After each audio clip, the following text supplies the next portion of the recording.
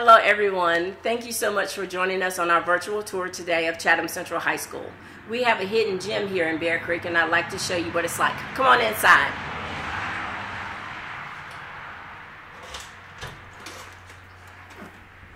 So as you enter Chatham Central, the first office that you come across is our guidance office, which is led by our guidance counselor, Miss Sandra Young. In this office, Ms. Kivett is the first desk you see. She is our receptionist, and she keeps this office running because it operates multiple people. Our college coach operates out of this office. We have a Central Carolina Community College coach who works in this office, as well as our social worker, our school nurse. The military also collaborates out of this office for our students who are interested in the armed forces as a post-secondary option. As we continue down our hallways, the one thing I want to make sure that I share with you is that Chatham Central is very focused on college and careers afterwards. And so you will see the halls talk with college banners, posters about various careers as we really help students realize their dreams. And this is my office.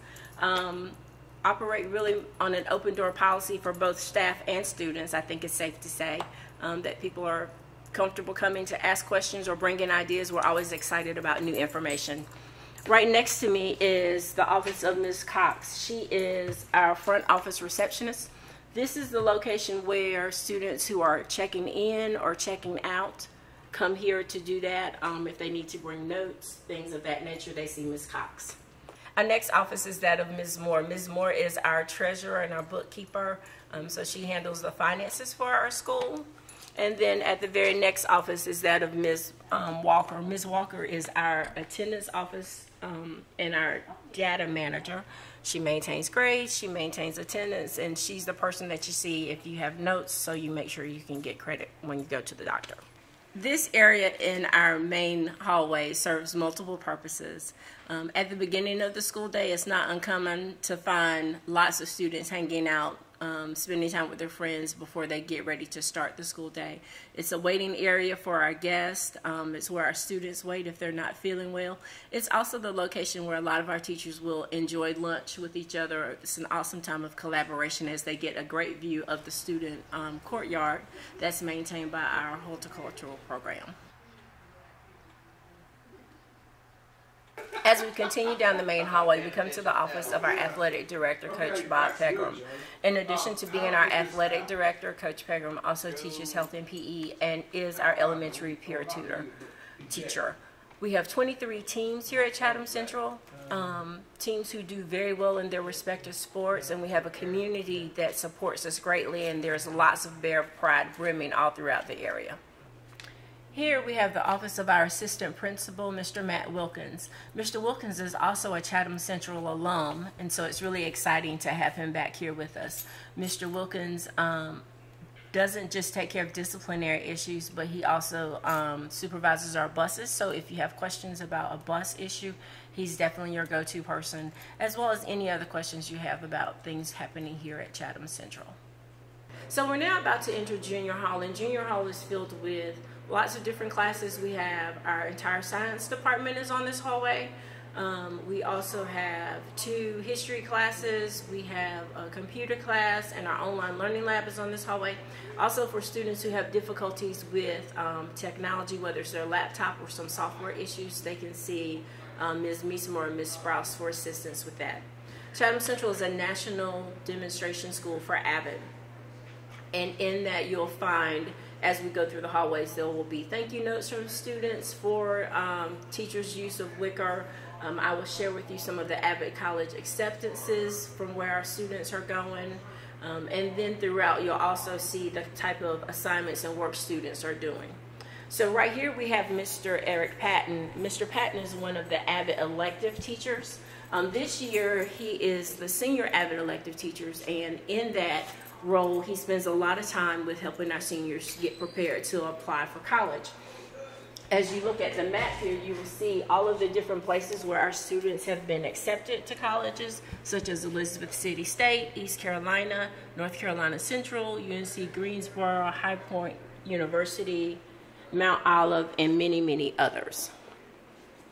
As we continue on down the hallway, we come to the classroom of Miss Lori Page. Miss Page is not only an avid elective teacher, she is our avid coordinator.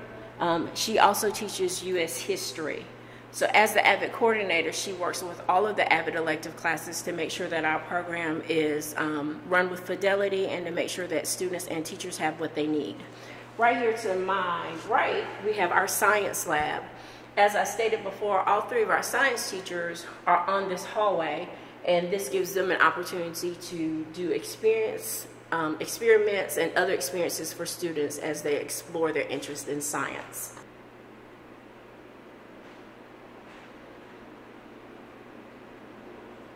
Welcome to our online learning lab.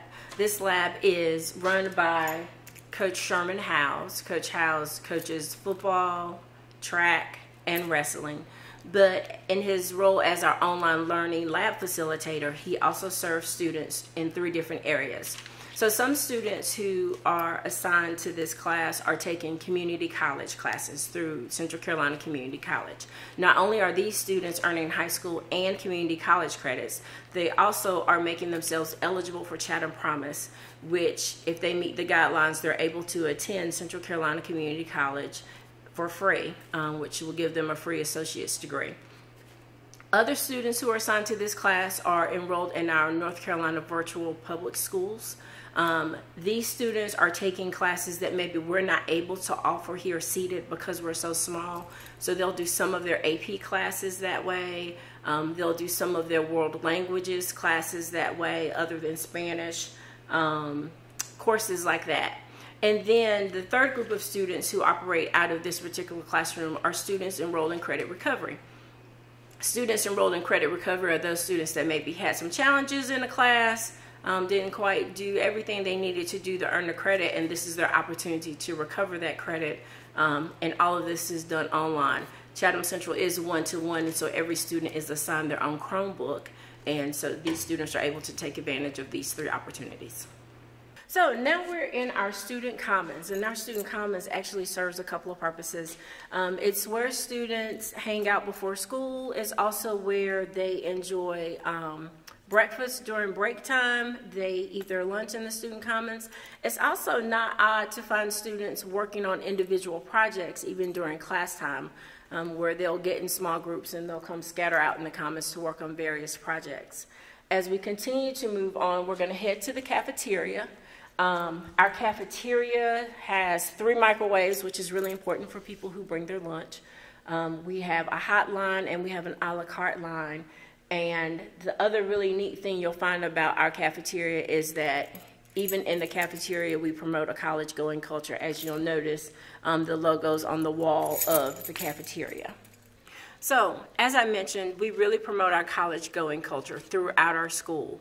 And that happens even here in the cafeteria. So in the cafeteria, you will find that students are constantly being able to see various logos of colleges, not only in the area, but out of state. What we want to make sure our students understand is that no dream is too big for them to achieve, and we will do everything we can to help them reach those goals. So you'll see colleges that are well known and very large, such as the University of North Carolina at Chapel Hill. You will find logos of colleges that are out of state, because we want to help students understand that out of state is an option for them if that's what they want to pursue. We also have Central Carolina Community College, because at Central Carolina Community College, we offer courses here where students are earning credits, as I talked about earlier, and then they also have the opportunity for Chatham Promise, which is the chance to attend their community college for free and get that 2-year associate's degree. So here at Chatham Central, we have something really interesting that happens at lunchtime. Everybody has lunch during the same hour. And we call that Empower Hour. And the reason we call it Empower Hour is because the first 30 minutes of Empower Hour, teachers will offer study sessions. Study sessions are available for students who feel like there's something they don't understand or they're having a hard time with. We also require study sessions for students if they have below an 80 in the class or on a test, and that gives them an opportunity to get some additional assistance from their teachers. So what you see here is our Empower Hour study session board. So if a student is not really sure when their teacher is available for study sessions, then they can always come to the students' commons and reference who's having what study session when. Again, you don't have to be required to go, but if you have below an 80, you are. The other thing that happens during second half of Empower Hour is when we offer our clubs. And so teachers who have clubs, that happens then. A lot of our arts teachers will do like volunteer chorus or volunteer band during that time. If you don't have to go to a study session, then you have basically an hour to hang out with your friends, or you can get up a study group and go to the media center. Later you'll see our senior hall where students hang out. And then of course it's an opportunity to do clubs as well and do some outside activities, and we'll talk about those when we get a little closer to some of the fields. So as we begin to enter the yellow brick road, and I must say that this was painted by our students, and you'll find throughout our school various murals that are student generated and student painted. In this area we have our art department, we have our testing room for students who need some assistance during testing, and then we also have a culinary arts program. So come on in. Ms. Bolden is our art teacher. In our art program, you'll find students working with a variety of mediums. So therefore, it gives students an opportunity to find out what their interests are, what they're really good at, but it's also challenging as well for them. She also has included a cartooning club, and so students who are interested in art and interested in cartooning, that's an opportunity for them. She has an art club that has a National Art Society attached to it. As you go farther down the hall, you'll find our culinary arts program. Our culinary arts program is one of our career technical and education programs. It also not only teaches students about restaurant style cooking and being prepared. Those students have an opportunity to earn safe serve credentials, which is what you find when you go to restaurants and there are people there. So our students leave here equipped to walk into restaurants to work based on their time in the culinary arts program. The culinary arts program also has a catering component to it as well, called Bear Club Catering. And it's not uncommon to find Bear Club caterers performing not only just at events here, but in lots of areas in the county, in addition to people's weddings and other celebrations. So we're now entering senior hall, and one of the key people here at Chatham Central High School is our school resource officer, which is Deputy Herbie Stubbs. You'll find Deputy Stubbs patrolling the hall just because he's always interested in what's going on, but the other benefit is he is a Chatham County Sheriff's deputy, which means that as our students run into some challenges, like maybe a traffic ticket or if they have a bump up in the parking lot, he's always willing to assist them and kind of guide them in ways of what they need to do next or next steps. Also on this hallway, we have Ms. Burke, who is one of our CTE teachers. She does business in addition to being our girls golf coach and our girls basketball coach. And next to her is Ms. Amy King, and Ms. King teaches American History 1 and American History 2. Ms. King also is an alum of Chatham Central High School. And what you'll find is about a third of our staff here all graduated from Chatham Central, which helps it be very family oriented and just a really nice place to be.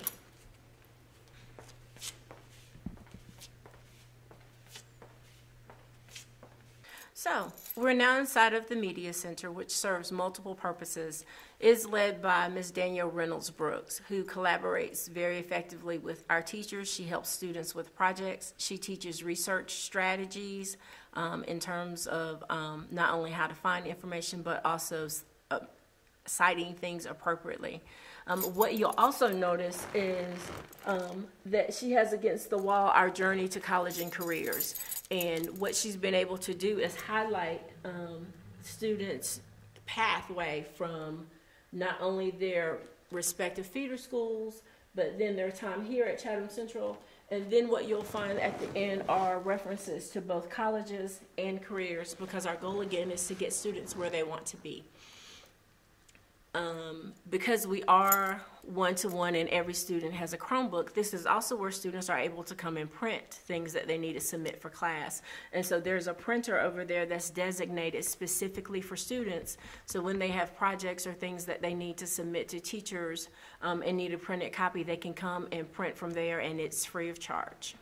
This is also a location where in the morning, when students arrive to school between 6:45 and 7:30, then all students report here.